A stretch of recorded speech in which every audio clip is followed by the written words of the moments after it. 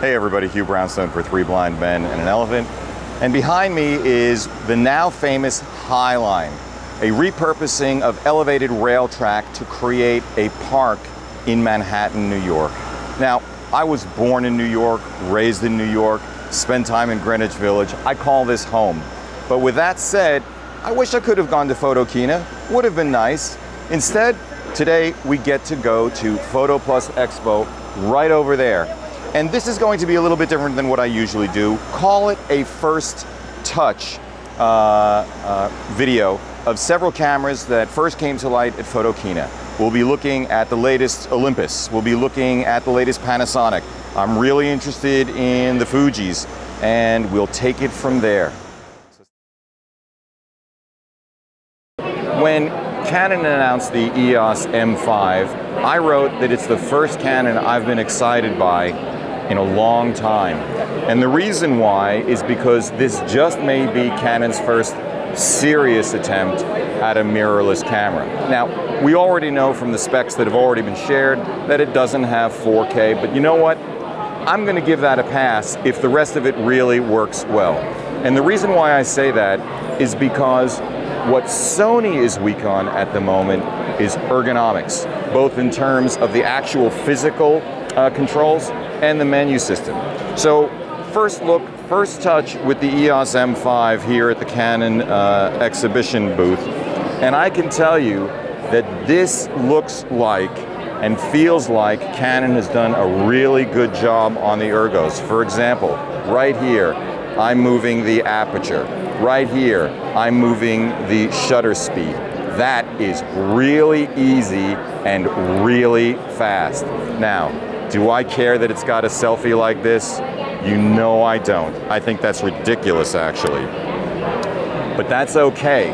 What's also interesting is that they have My Menu functionality. They've had it for a while, and what that allows is for you to set up your own custom menus with a really nice touch screen.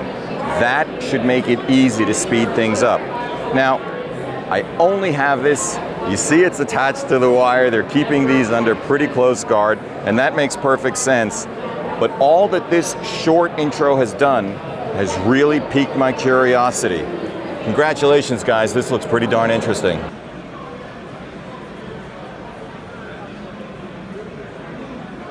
Next stop on our first touch tour here at PhotoPlus Expo 2016, Fuji and the X-T2. Look, if you're watching this, you've already heard about the X-T2, and I'm not going to talk to you about X-Trans, blah-de-blah, because in the end, it doesn't matter except how you actually interact with the camera and the images that you capture as a result.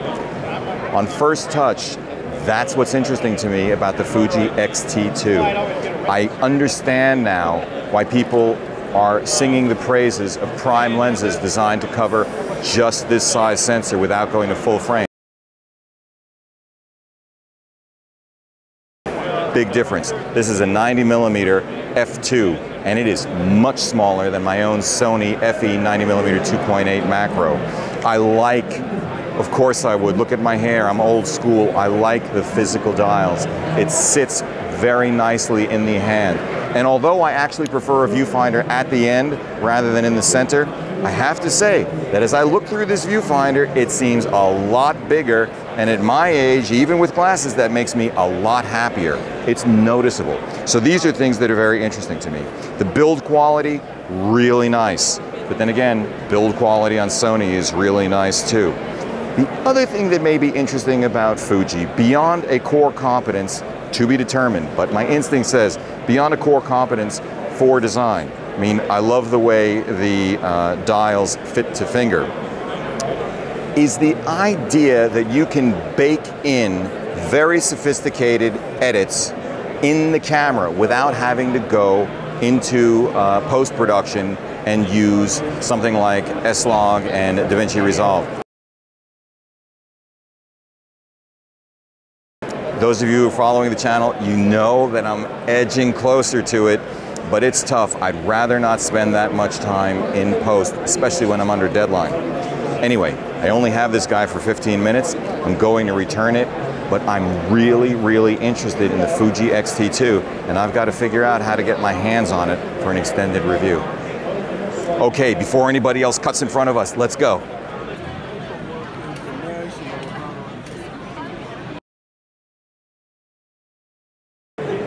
Next stop on our first touch tour, Olympus and the OMD EM1 Mark II.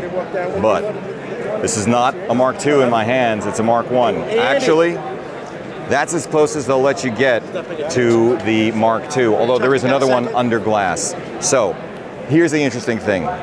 Because it's a Mark II, the controls are about the same. And once again, it's the controls that are really interesting to me. Dials right under the fingers. It really falls to hand beautifully. What's also interesting is these two buttons. I don't know if you can see it. We're using manual focus this time so that we don't pull around. Forget it. Don't worry about it. But these are assignable as well. And all 4 of these buttons I can manipulate without doing a thing. I wish I could do it to the guys too.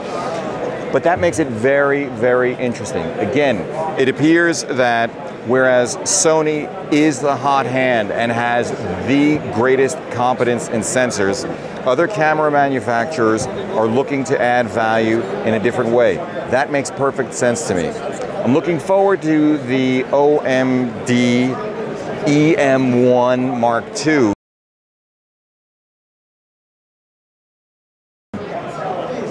With an extended review, because I'd really like to see how this works. Yeah. Let's go and check out some other stuff.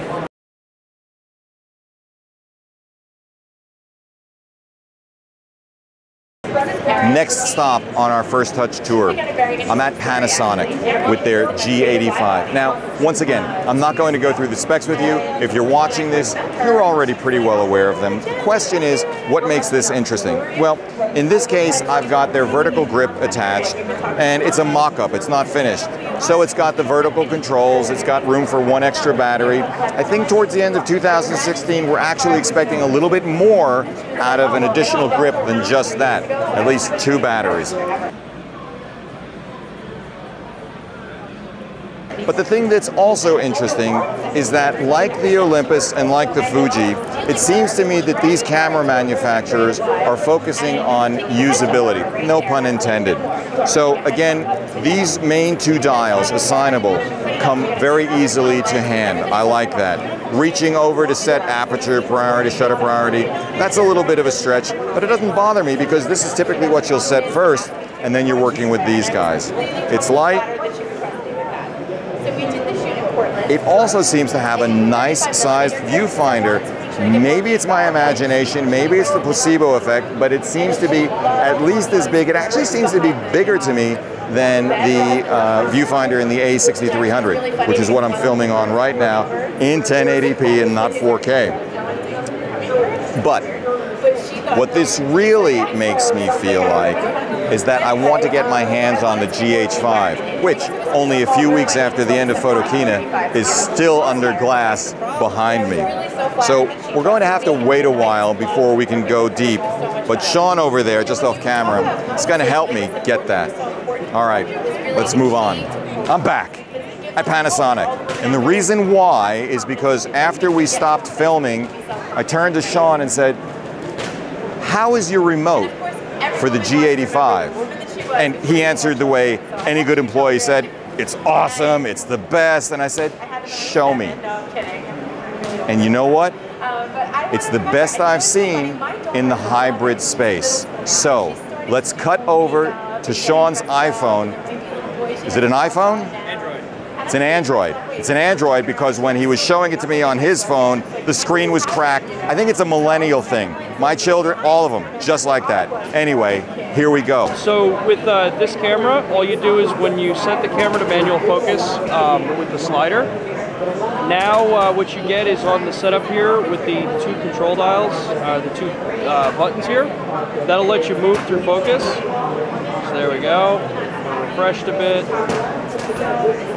So what you get here is you do get the actual punch-in on the display. So we'll go up here onto the bag here. We can use these 2 dials here to change your focus points, as well as turn focus peaking on. That's outstanding. That is really outstanding. And if the Wi-Fi in this building is good enough, the interference wasn't bad. So as you can see there, we've got focus peaking now active up on the finder. I can go back in, I can turn that off if I don't want to be seeing anymore. You can also turn autofocus back on, and you can select autofocus, you can select ISO, take us through it. Correct, yeah. So with autofocus, you want to turn that back on, you flip the switch back on the camera. You'll get a little notification that camera operation is in process. Usually only takes a split second. You know, obviously on the trade show floor, things are a little tougher. Yeah, we'll definitely cut you some slack. But what we get, once you're in the full automatic, what you get is some pretty nice features where you can click in, grab what style focusing you want, if you want your face and eye detect. Outstanding. If you want your tracking, single area, custom multi. Once you select that point out, you have the ability to also come in, change your ISO, your shutter speed, because I'm in shutter priority. If I change the full manual. White balance, what are your options there? You get to do everything in white balance that you can do on the camera. So auto white balance, all your presets for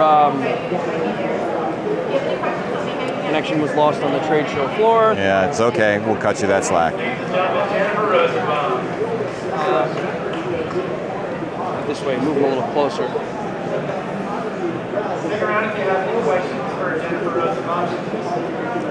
Bottom line is, this is the most complete implementation of remote access I've seen yet, as I said earlier, on a hybrid camera.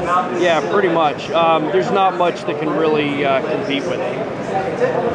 Okay. Well, Sean, thanks, man. We're going to continue on our tour, but this is really, really interesting. Oh, by the way, so can you dial in the specific Kelvin with Yes. white balance? So when you go in white balance, you go down, you have your Kelvin slider there. When you come in with it,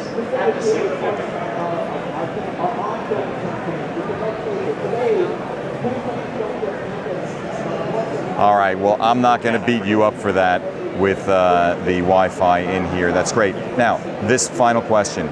This level of remote operation is available on which Panasonic cameras? all of them. Point and shoots up into the top tier cameras. Really? Yes. Not often that I'm speechless.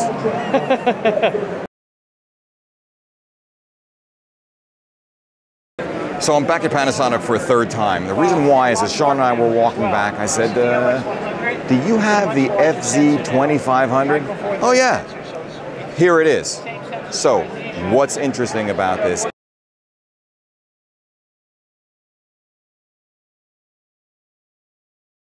As I've written before, as you may have seen on YouTube before, I've said that at least on specs, this seems to be Panasonic's version of a Mark IV version of the RX10 Mark III. Why do I say that?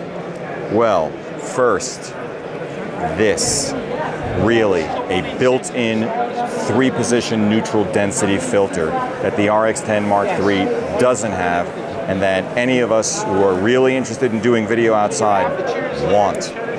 The next thing, full touch screen. Pretty darn interesting as well.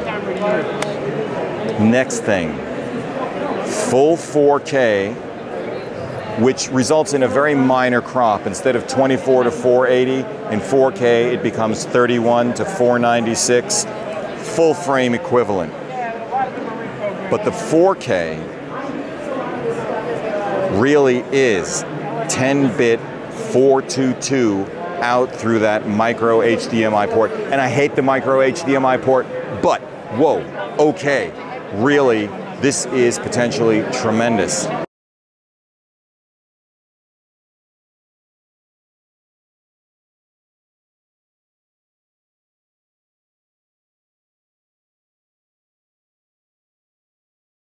So, I got to get my hands on this. You're going to make that happen? All right.